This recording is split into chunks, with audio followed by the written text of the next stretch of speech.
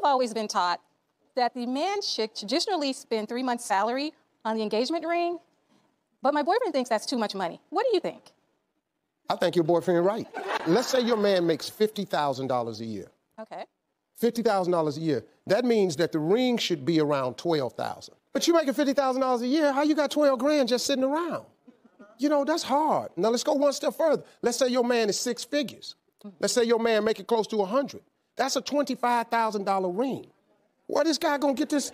What y'all, and why are you all not agreeing with me? You know, women just sitting out here going, That's a lot of money, man.